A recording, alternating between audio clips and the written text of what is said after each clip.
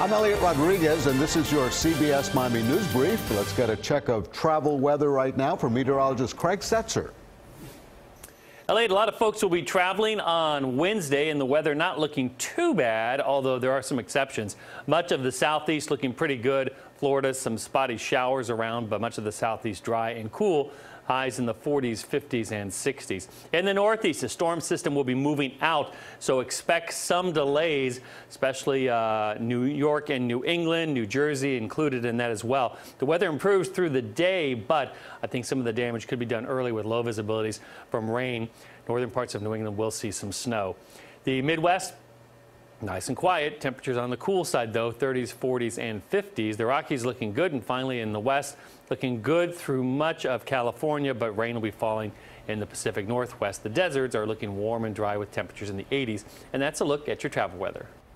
Craig, thanks a lot. Here at CBS 4, we're committed to bringing you stories about why mentoring matters. This week's segment comes with a special holiday twist. Last night, the Boys and Girls Club hosted a ribbon-cutting ceremony for the official opening of its Christmas Club City Center. The organization has been selling Christmas trees and customized wreaths for more than 40 years from a location just off US 1 and Southwest 32nd Avenue in Miami.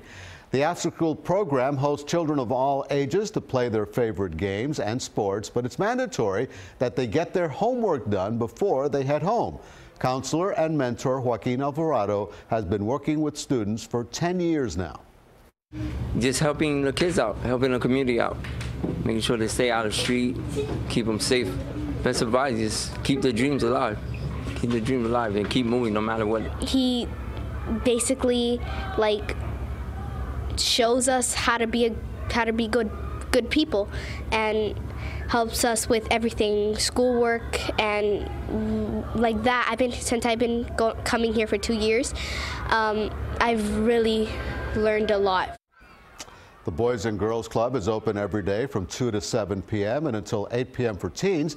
They serve up to 450 students every day. 100% of the Christmas tree sales will go towards funding the program. As you can see, Santa Claus dropped by. And that's our news for now. You can always find us at cbsmiami.com and tune into CBS 4 News at 5, 6, 7, and 11 for all today's important headlines.